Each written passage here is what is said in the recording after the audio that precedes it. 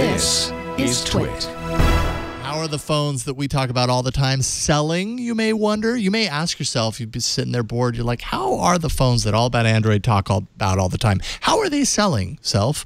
And then you look it up, and you realize that IDC's Francisco Geronimo actually tweeted out about the Pixel device shipments, saying that the shipment numbers doubled in 2017. So in the year 2017, doubled over what they were able to do the year prior with the first-generation Pixel devices, although I think this counts all Pixel devices, not just first generation, but also second generation. So doubling your sales in a year, no small feat, very commendable.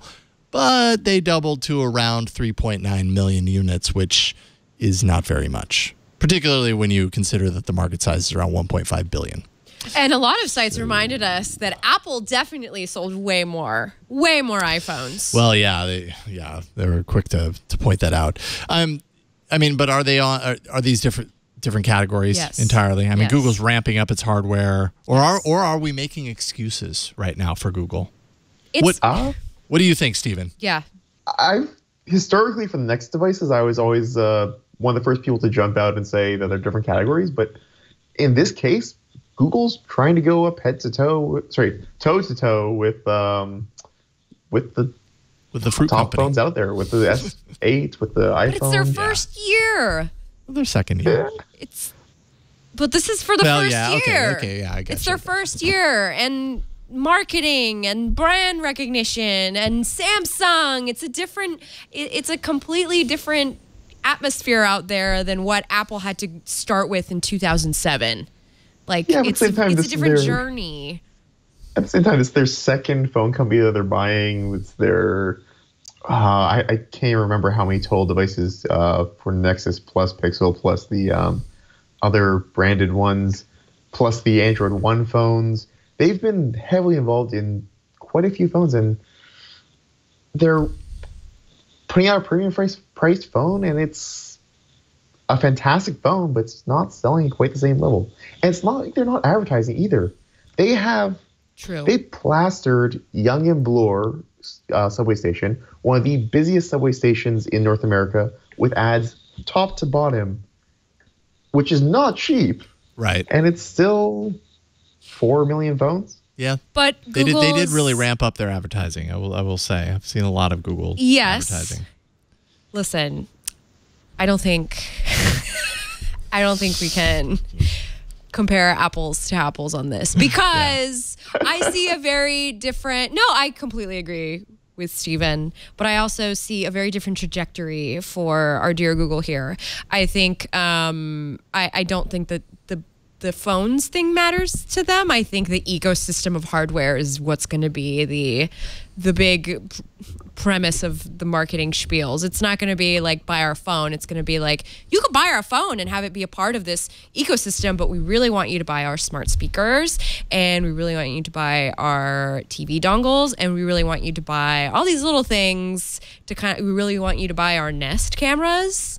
It's all going to be just selling of the ecosystem, and I think in a couple of years that's going to be what we're going to be comparing. Not so much like phone numbers, but how many people are subscribed, whatever, to one particular ecosystem, whether it be Apple, Amazon, or Google. But at the same time, the ecosystem itself is also falling a little short right now. I mean, they're not bad devices either, but at the same time, the clip camera or clip. Yeah, the Google. I pre-ordered one, and it's Google coming. Clips. It's coming. It's coming in a week and a half. Oh, nice. You just reminded me. Keep going. Sorry. It's interesting, but it's also pretty expensive for a point-and-shoot camera. You got the earphones, which they're nice, but for the price, are they the best out there? It's true. Do they have the best integration out there for the price? And it seems to be a trend right now.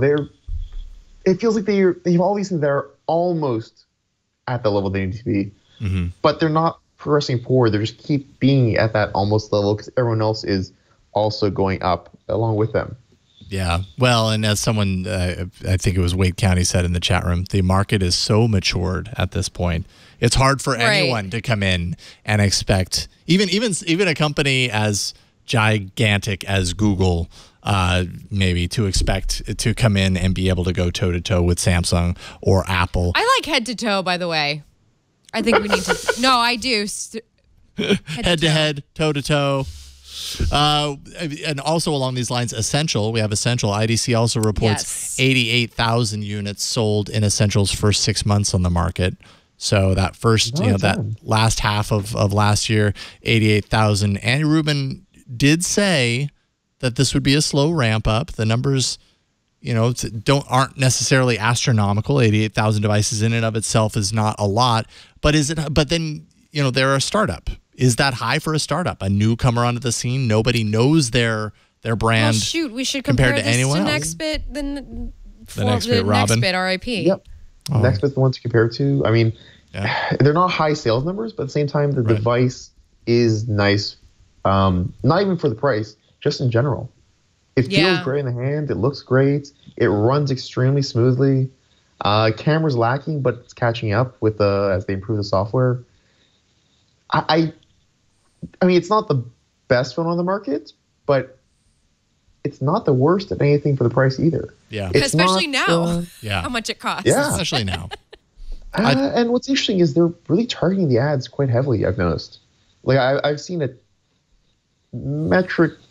just a ton of ads on Twitter and stuff for Essential. More ads than anything else over the past couple of weeks. I've seen a number of ads on Twitter as well. And actually one of them really cracked me up because it was this guy sitting with his Essential phone with this like huge, vast city view behind him. And you could tell that they were using probably another Essential phone to do the background blurring thing and to separate or whatever, and maybe to show off the example of that quality. The problem was on the left side of his face, it was blurry. And on the right side of his face, it was sharp. And I meant to tweet out about it because it was really like, really, you didn't catch that? Like, however you did the blurring thing, you missed one side, or whatever you used to do that totally missed one side. So couldn't even just kind of kick it through Photoshop. Yeah, even if it was through Photoshop, they missed that layer. They forgot the layer. I'd much rather see an ad that shows the camera that like doesn't quite show the camera at its best than see them using like an SLR instead. Totally. You mean instead of the press photos that usually get put on the phones? So no, this is an actual picture. It's just like, no, it's not. Yeah. Yeah. And we've seen that a lot this year, oddly. There's been a couple. I know. What was the really big one? Or I guess not this year, but in the past like 365 days. What was the really big one that got caught using a point and shoot or an SLR instead? I know there was one sometime in the last year. Have one? I think I can't remember who it was, but I do remember hearing about that. I think there's been like two in the past year. Was it the P9? No. Was it? Maybe it was Huawei P9. Oh, okay. From Petapixel. Petapixel, Huawei slammed for implying a DSLR photo was shot with the P9. July 5th, 2016. There we go. It was the day after our nation's birthday. Nice. Nice memory on that, Steven. No, but it's not something new for them, but at the same time, it's great. It's a nice picture. I can grab my SLR and go take a nice picture as well. But that's not what I'm buying the camera, the phone for. Right. I want it to be a nice phone picture. I want it to be as good as I can get from a phone. I don't want to see, oh, this is an SLR picture that this might be able to take something like, as they later claims. Yeah. It's useless. So we should just take all your pictures with a Pixel 2. Done. It's a nice camera. What phone are you using right now, Steven? Yeah. I'm actually testing the Essential at the moment. Nice. So I'm working through that. I actually don't have any Bluetooth headsets, so it's a little bit of a pain that way for me. But other than that, it's one of the nicest phones I've held. Embrace the dongle life, Steven. Just embrace it. I have, and you know what? I'm happy. I'm a happy woman.